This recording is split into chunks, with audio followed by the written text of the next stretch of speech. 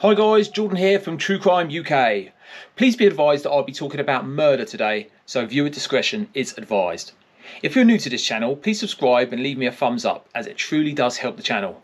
Also, hit the bell for notifications for when I release my videos. Now, in March 2013, a series of crimes were committed in Peterborough, Cambridgeshire. A 30-year-old female named Joanne Dennehy was later convicted of the crimes and became one of only 3 women to receive a whole life order, the other 2 being Rose West and Myra Hindley. This video is about the events surrounding Joanne Dennehy, whose crimes would later become known as the Peterborough Ditch Murders.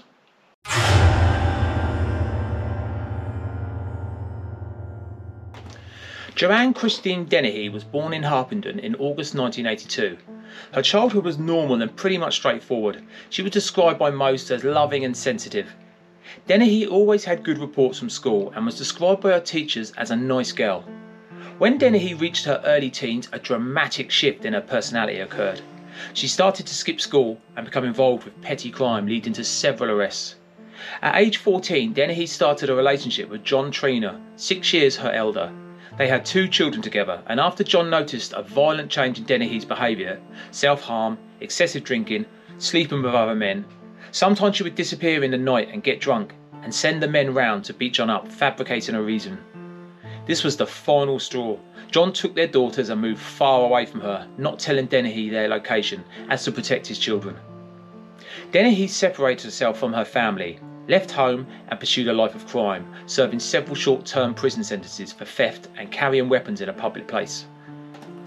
After being released from prison after serving a 14-week prison term for theft, Dennehy was in need of accommodation, and the local council put her in contact with a local letting agent named Kevin Lee. Kevin had a business called Quick Let that let rooms out to homeless and vulnerable people. Most of the property was in the Orton Goldhay area of Peterborough. The vetting process of proposed tenants was basically non-existent. Everyone that went to the council with immediate homing needs, whatever their background, would be pointed in the way of Kevin Lee and Quick Let. She told Kevin Lee that she had just served 8 years in prison for murdering her father, who she said had raped her. She also said she had burnt 2 people to death in a house fire and run 2 people over in a car. So for her 8 years she had killed a lot of people. All this of course was a massive lie. Dennehy would later become known as a major liar with psychopathic tendencies. Kevin Lee wanted to help Dennehy, but in the same breath saw an opportunity to help himself. Dennehy had a friend that was always by her side. He was 7 foot 3 inch, aptly named Gary Stretch. Lee thought that the pair could be ideal to help him with troublesome tenants. Lee was also very attracted to Dennehy, so he used to let her live in one of his houses rent-free.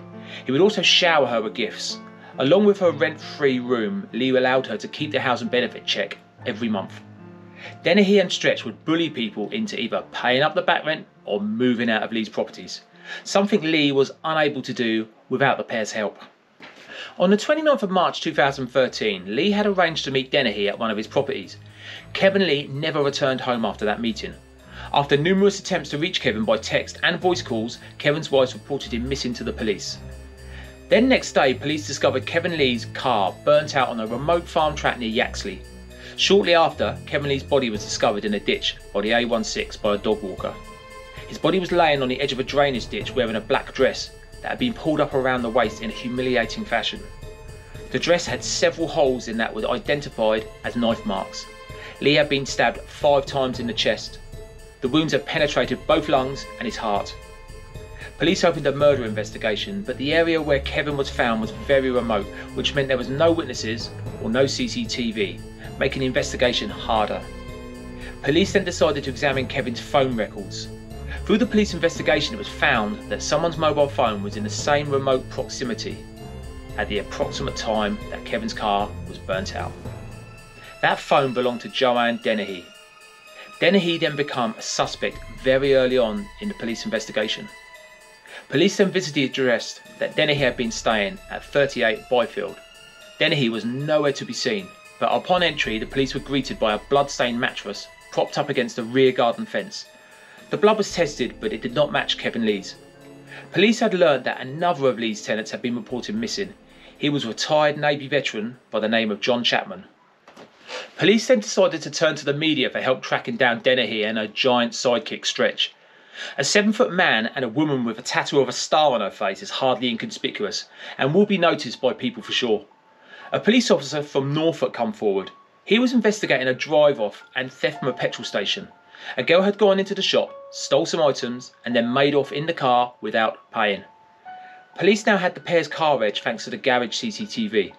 Police could now use the automated number plate recognition computer. The pair's car was picked up on a camera on the M5 travelling towards the southwest. During this journey, the pair were frequently caught on CCTV. They was getting low on cash, so they started to steal items to sell. A friend of Stretch put them in touch with a former thief named Mark Lloyd. Upon meeting the pair, Lloyd walked into the room and within minutes, Dennehy pulled out a blade and said, "I've already killed 3, I want to kill some more." Lloyd immediately felt uncomfortable and felt as though he had to do as asked or be attacked. Lloyd later stated that it was blatantly obvious that Dennehy had complete control over Gary Stretch. Dennehy needed to get to Hereford to sell some stolen goods. Lloyd was told that he would be going with them, no question. On the journey, Dennehy was drinking whiskey and becoming more and more intoxicated. After a visit to a local shop to buy cigarettes, Dennehy got back into the car and said to Stretch, "I want my fun now, find me a victim, no women, no children." Within 30 seconds, Stretch pointed to someone and said, "Will he do?" The man was retired firefighter Robin Barretza. Robin was going about his own business walking his dog when Dennehy casually walked up behind him. Robin was stabbed twice in the body and was left with potential life-threatening injuries. This attack was at 3 p.m, so there could well have been children around coming home from school. After the attack, Dennehy calmly got back into the car, kissed Stretch on the cheek and said, "I want to do some more," and asked Stretch to find her another victim. They then drove around searching for another victim. Stretch noticed 56-year-old John Rogers. "What about him?" Stretch said. Rogers was also out walking his dog. Dennehy again got out the car and casually walked up to Rogers and viciously attacked him. Rogers was stabbed more than 30 times in the back, chest and stomach. Both his lungs had been punctured and he was left fighting for his life. After the attack, Dennehy again casually returned to the car, got in and said to Stretch, "That was nice. That was nice. I need to do some more." Seriously injured John Rogers had managed to crawl 100 yards to the main road where he received help from a member of the public. At a small row of shops near the final attack location, Joanne Dennehy's attacking spree finally came to an end when armed police surrounded and approached the pair's car. Dennehy still had the knife in her hand upon arrest. All 3 occupants of the car were all arrested without incident. Police stated they were sure the attacks on innocent members of the public would have continued if they hadn't been arrested at that time. Dennehy and Stretch and Lloyd were taken to Hereford Police Station. In the custody booking area, Dennehy was laughing and joking with the officers, clearly enjoying the moment, being centre of attention and showing no remorse for what she had done. If you got for attempted murder and murder? I wouldn't, but... No, but I'm just smiling.